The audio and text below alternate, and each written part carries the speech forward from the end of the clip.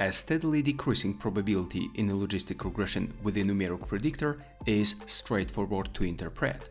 However, in reality, the relationship between numeric predictors and binary outcomes is rarely linear.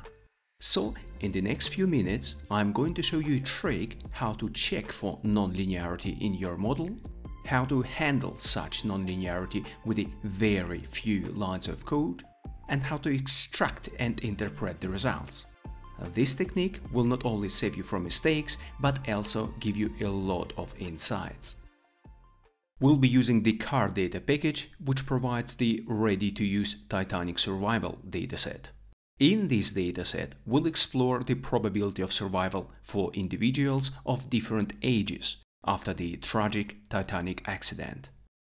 Logistic regression can be performed using the GLM function with a binomial family. This family allows us to model binary outcomes and calculate the slope of survival probability with increasing age.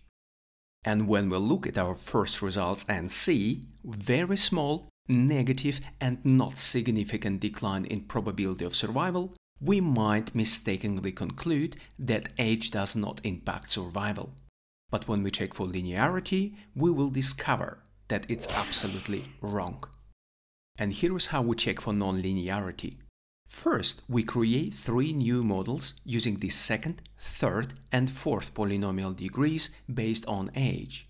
As we increase the degree value, the model becomes better at capturing nonlinear relationships. However, in practice, degrees higher than 3 or 4 are rarely used due to the risk of overfitting, which makes the model overly complex and less interpretable, like in this example of the 10th polynomial degree. Next, we compare all the models we've created so far and select the one with the lowest AKX information criterion, AIC. The AIC provides a measure of the relative quality of statistical models. If an AIC value is at least 2 units lower, it indicates a significantly better fit. Thus, in our example, we could stick to the third polynomial degree and move on, but there is another useful technique that can help you decide which polynomial degree to choose. Namely, the top model function, which displays p-values for each degree. And since the p-value for the third polynomial degree is significant, while the first degree isn't, we'll once again choose the model with the third polynomial degree. Now that we know which model is best for our data, the only remaining question is, what does it mean and how should we interpret our model? Well, the significant coefficients for the higher degree terms, second and third, reveal a non-linear relationship between age and survival, a discovery that the typical logistic regression completely overlooked. This mistake is also known as type 2 error. The next step is crucial, yet sadly often overlooked. We must examine the model's assumptions to determine whether this model is any good. To achieve this, we'll use the phenomenal performance package and its intuitive check model function. This magical function automatically identifies the model type we are using and meticulously verifies all model assumptions specific to that type. Here's what it reveals. The posterior predictive check involves comparing the model's predicted intervals with the actual observed values. It helps us assess how well the model aligns with our data. Most residuals fall within the error bands with only 3 potential outliers. But the very next plot tells us that these outliers do not appear to be influential. Additionally, the residuals exhibit a uniform distribution. So the model seems to be okay and we are good to go.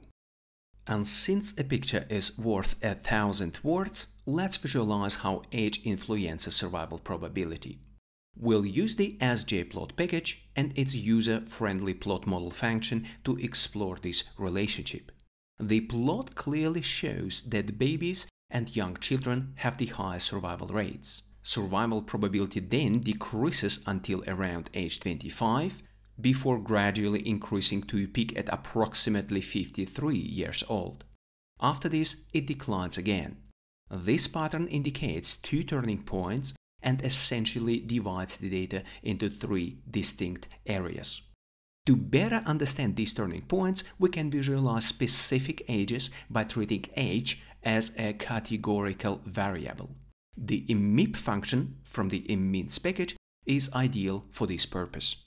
The first turning point arises from the interaction between the negative first-order and positive second-order terms, creating a parabolic shape. Initially, age negatively impacts survival, but this trend reverses after approximately 25 years. The second turning point is evident in the significant positive second-order term and the subsequent negative third-order term. This indicates another turning point in the age-survival relationship, with survival rates decreasing again after the age of 53. These turning points underscore the complex nature of age-survival relationship, where the effect of age on survival changes directions multiple times, emphasizing the need to account for nonlinear effects when using numeric predictors. By the way, we can easily save our plot in the format, quality and size we need for our publication. And while the prediction plot is cool, it fails to provide three crucial elements that our publication requires whenever we conduct logistic regression. We need the exact probabilities along with their 95% confidence intervals. We need odds ratios with their confidence intervals to demonstrate the age-related differences. And to draw reliable conclusions, it's absolutely crucial to include p-values for both the predicted probabilities and odds ratios.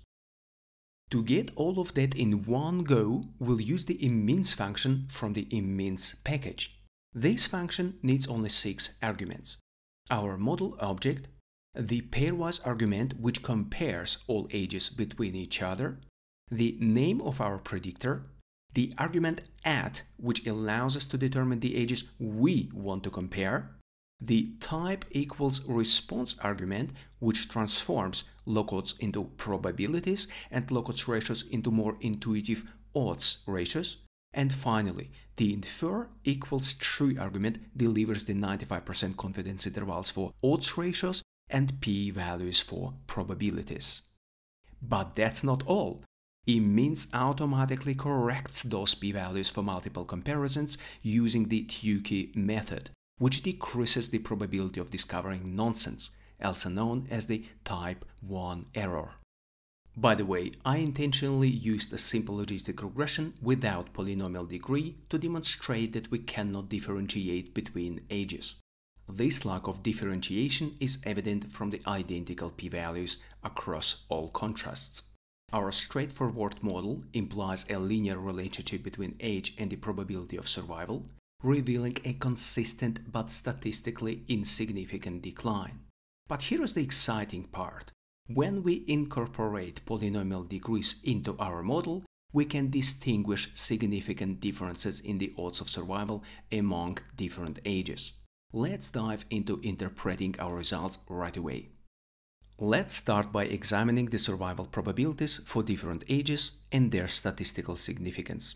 The p-values associated with these probabilities test a null hypothesis that the probability of survival is 50%. In other words, they tell us whether the chance of survival equals the chance of dying. For instance, consider the probability of survival for babies, which stands at 66%. Crucially, the confidence intervals do not include 50%. They remain above this threshold. This means that babies are significantly more likely to survive than die. The probability of survival for 25-year-old passengers is only 37.5%, well below 50%.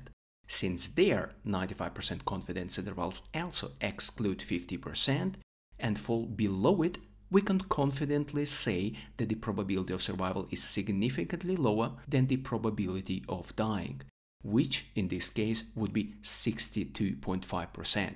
Now, please pause the video and try to interpret the probability of survival for the 53-year-old passengers yourself. Alright, so we've seen that survival probabilities differ between ages. But we need odds ratios and p-values to determine if these differences are statistically significant. Thus, let's interpret odds ratios next. The survival odds for babies are approximately 3.3 times, or 230% greater than those for 25-year-olds.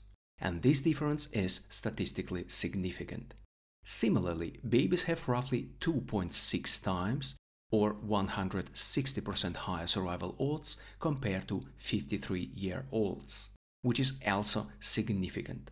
Lastly, since the odds ratio between 25-year-olds and 53-year-olds is close to 1, with confidence intervals containing 1, there is no significant difference in survival odds between these age groups. Specifically, 25-year-old passengers were 0.8 times as likely to survive compared to 53-year-old passengers. This translates to a 20% lower odds of survival for 25-year-olds relative to the 53-year-old group. If you find positive odds ratios, those with odds ratios over 1 more intuitive to interpret, check out my previous video on logistic regression with categorical predictors. In that video, I delve into this topic extensively. Here is just a quick and useful code example for flipping odds ratios. By using pairs reverse true, you can transform any negative odds ratio into a positive value.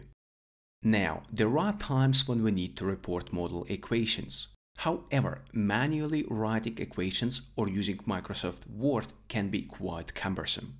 Fortunately, the extract equation function from the Equatiomatic package automates this process, making it incredibly useful for publication. And if you found this video useful so far, please consider hitting the like button and joining the channel. And speaking of publishing our results, in order to produce the most complete picture possible, consider including not only equations, probabilities and odds ratios, but also descriptions of the polynomial degrees generated using the tab model function. To achieve this, utilize the report function from the report package. This function provides essential details about the model type, explanatory power, coefficient direction, significance, and even calculation of 95% confidence intervals and p-values. In fact, the report package can do so much more that I have created the whole video on it. And if you want to become significantly better data scientist in the next 8 minutes, just watch the report video next.